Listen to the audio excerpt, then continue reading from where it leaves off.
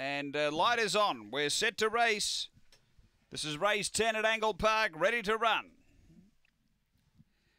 On their way, good speed, Artistic Genius. The well-back runner poking up to look for the front. Is going to get it now. Out by a full length here. Just Kenny doing the chasing, then Ricketts Point. Behind those, Motown Kenny, Stitchem Dolly and Claretown Lily. Artistic Genius being tackled by Just Kenny. Just Kenny takes a lead from Artistic Genius, then Ricketts Point. Just Kenny's getting clear now. Ricketts Point to second, but Just Kenny beat Ricketts Point by a couple of lengths. Third home, Artistic Genius.